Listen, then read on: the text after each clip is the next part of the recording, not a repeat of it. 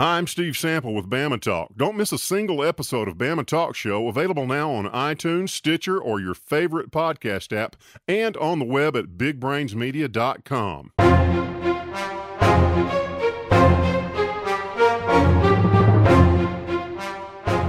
This is your Weather Xtreme video for Saturday, December the 14th. I'm meteorologist Brian Peters. Thanks for tuning in. Complicated weather pattern at the surface with a series of low-pressure areas and cold fronts that are moving through the southeastern United States, and those are creating some rain situations for much of central Alabama.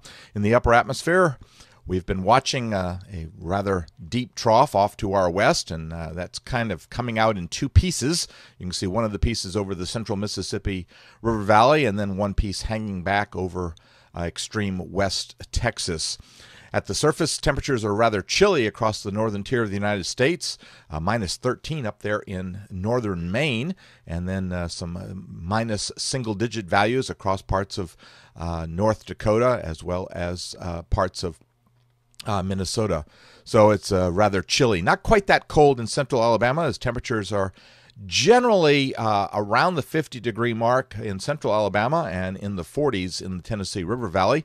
Looks like we will probably see highs climb into the mid and upper 50s for the highs today, but it's going to stay cloudy and rainy this morning for most locations. And the bulk of the rain anyway, should be out of central Alabama by very late morning or noontime. And then during the afternoon with the clouds, looks like we'll stay with a situation with some light drizzle and or patchy light rain occurring from time to time, but most of the measurable rain should be out of the area by late morning. The storm system is creating some winter weather advisories all the way from Missouri all the way up into New England. That's all that purple and reddish areas or pinkish areas that you see on the map. The gray down in Texas is some dense fog advisories. QPF-wise, much of the rain is coming this morning, and probably on the order of 1/4 of an inch for most locations, maybe as much as a 1/2 inch before the rain ends, especially over the east central part of the state. Storm Prediction Center is outlooking a slight risk for the severe potential down across parts of the Florida Panhandle and extreme southwestern Georgia, as well as a little sliver of southeastern Alabama.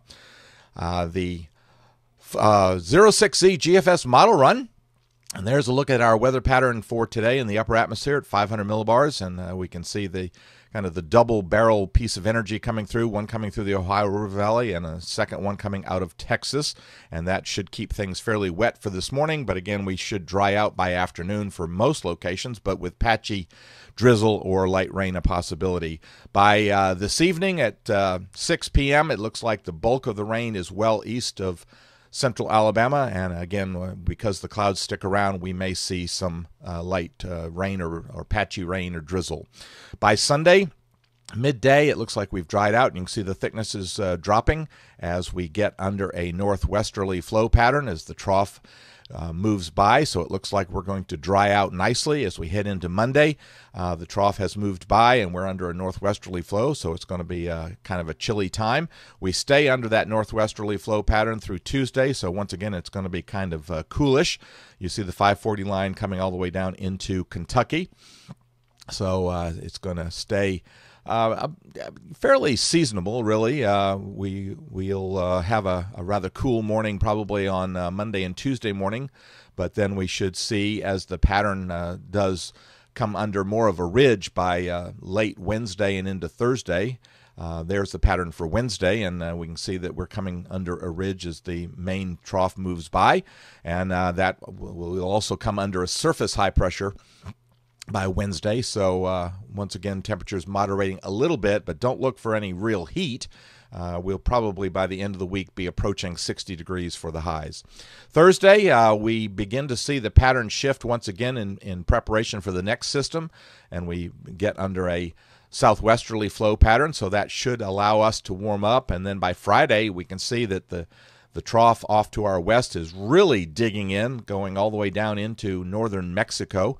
And that's pumping up the ridge over the east coast of the United States. And we have kind of a double barrel situation. We've got the one trough over central Canada, and then we've got the other trough that's over Baja California, and they're not quite in phase. It looks like they're going to get out of phase, but that should keep us under high pressure for Friday and probably dry as moisture returns off to our west. The timing of the next system is still somewhat in question, as the models have been somewhat inconsistent in exactly the timing, but it looks like Saturday that trough over northern Mexico begins to come our way, and that should create quite a wet day for the lower Mississippi River Valley for Saturday, and probably we'll start the day out dry, but it looks like probably have rain for Saturday a week from today. Going out into voodoo country and looking at what everybody's interested in for the weather for the December 25th, Christmas Day, looks like we see a trough over the central part of the country, but not especially deep trough, but that would keep temperatures across central Alabama coolish, probably highs in the 50s and lows around freezing or so, as well as keep us dry. As we head out to the latter part of December and the last parts of 2013, we see that the pattern goes zonal. And as it does that, should allow us to be somewhat mild for temperatures. And with most of the traveling weather systems a little further to the north, we'll probably see a relatively dry period.